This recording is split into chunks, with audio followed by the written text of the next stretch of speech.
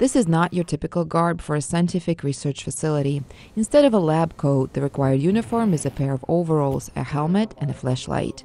This is also not your typical lab. In the former gold mine, more than 1 kilometer underground, researchers surrounded by radioactive elements and complex instruments are seeking to unlock the secrets of the universe. We're going down a mile, just about 4,850 feet. That is the lowest working level right now, but this mine actually went down to 8,000 feet.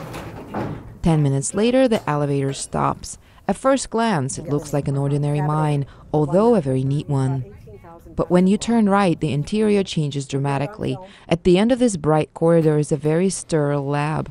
To enter, you must suit up. Just like that, trying to leave it loose. But then you can pull this down over top of the other tape.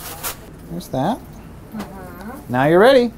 It's not the humans who need protection. It's the humans who could contaminate the delicate research. Scientists are looking at the tiny particles known as neutrinos that first appeared when the universe was created. To study them, researchers need the most sterile of environments. So we've had to come a mile underground to be shielded from the noise, and then we've gone to great lengths, as you can see, to keep radioactivity or anything that would overshadow that energy away from those detectors as we're observing them. All the action takes place in this box, which is tightly closed. A computer spits out all the data.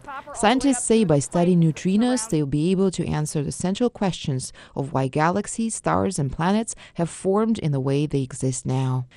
We want to understand why we're here. At the other end of the mine, the stars are explored. Scientist Mark Hanhart jokingly calls himself the star miner. He says he has always dreamed of exploring the cosmos, but could not have imagined he would be working underground to research stars high above the Earth. We don't look at how the planets themselves form. We look at how the universe creates the elements that the planets need to form in the first place. If there were people studying the bricks that build up a house, we're the guys that study the atoms that make up the bricks. Wow. Yeah, we go really, really fundamental. On average, 70 scientists from different countries work in this underground facility. They say they're on a similar schedule as the gold miners who preceded them, but their work is much less messy.